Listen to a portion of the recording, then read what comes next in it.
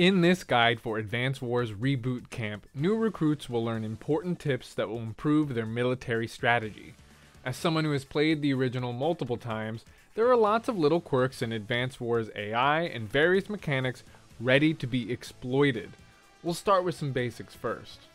My first tip is how to speed up gameplay a bit, so any cutscene like this dialogue you can skip by holding start. Once you skip, you can then go into the option menu when you're in the battle, and you can turn the animations off. Turning the animation off, they take a long time in this game. Sometimes it's just easier to keep them off, and then your turns will look more like this. Last thing you want to do to speed up the game is you can hold the ZR button while the enemy's turn is advancing, and that will fast forward the turn for them. Be sure to familiarize yourself with each unit type. By selecting a unit type, you can check their stats like movement, vision, fuel, and ammo. The movement can be hindered by terrain, and so can vision, so keep those in mind when you're looking at these numbers. Each unit can also run out of fuel, ammo, or both, so you'll need to refill these using a city tile, a base, or an APC unit. Air and naval units will sink or crash if they run out of fuel.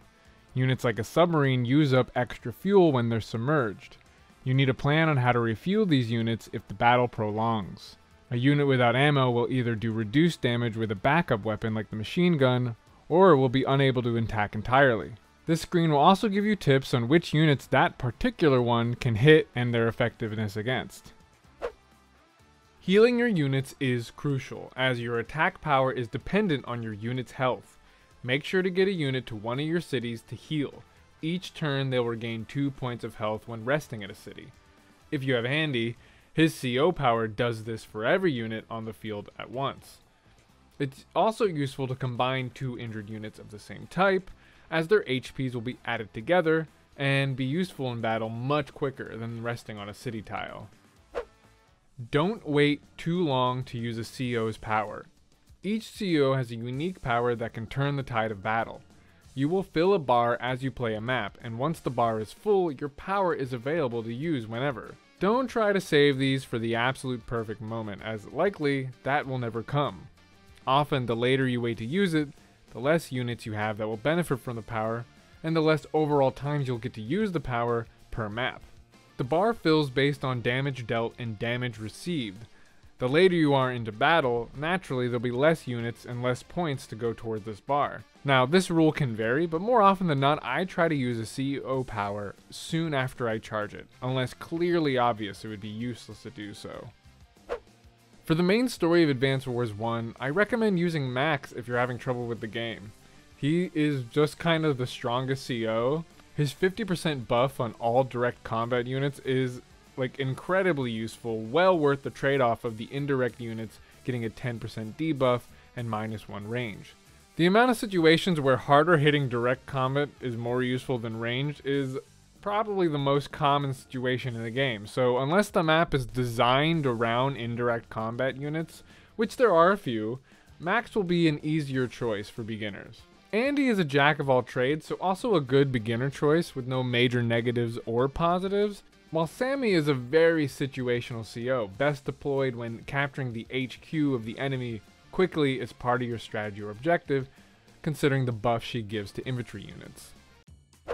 The toughest maps for beginners are always going to be Fog of War maps.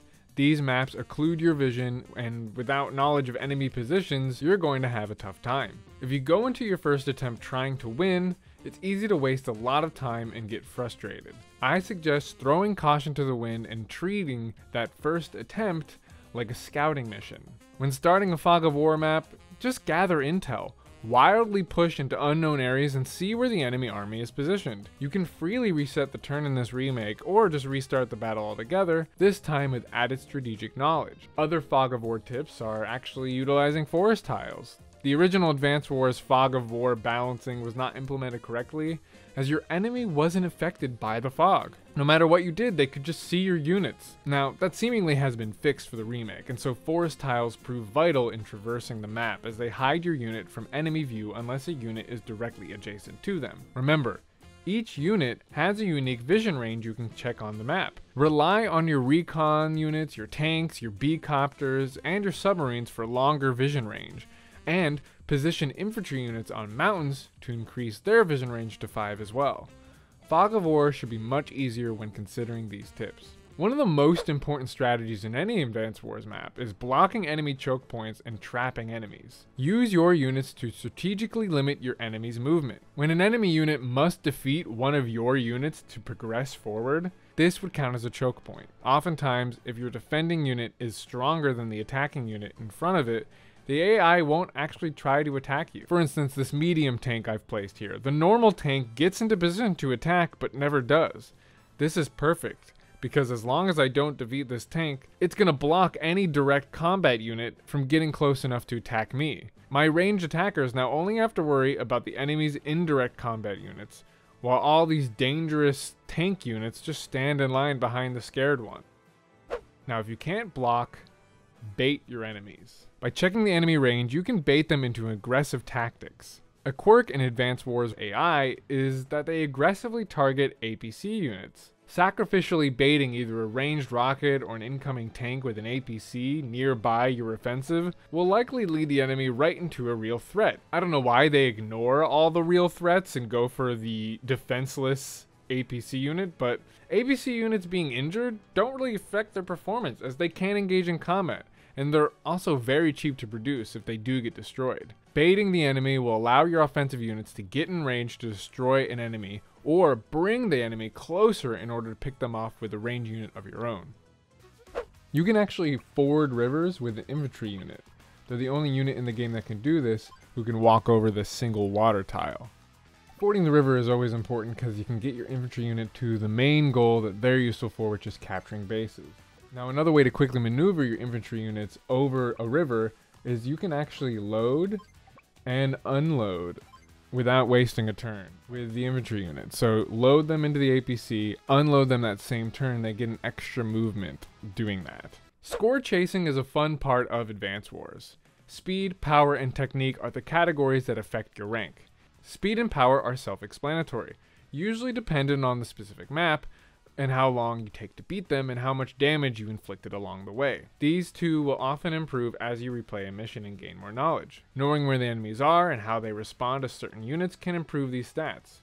Technique, though, is a bit tricky. It's related to the relative units you lost to that of the enemy. One way to quickly increase technique is on that final push to the objective. You know, those last few turns where victory is assured, but there's just that one straggler you need to off, or you're just waiting on an infantry unit to capture an HQ. If you have access to a factory, you should be spamming units. Just create a bunch of cheap units every turn until the objective is complete. By producing as many units as possible, your technique score will raise as your units compared to the enemy's units will also get higher. My last tip is that there are multiple story paths in Advance Wars. While the remake has made it less important which specific route you take, there are mission paths you won't play depending on the COs you choose for a specific mission or the objective you use to win certain missions. Going back and replaying missions with a different CO is part of the fun of this game. These games are meant to be replayed over and over again, and as you learn them, the more fun they get. And those are the 11 tips that will hopefully improve your time with Advance Wars on Nintendo Switch. Thank you for watching, and for more guides, news, reviews, and everything else Nintendo, subscribe to Nintendo Everything.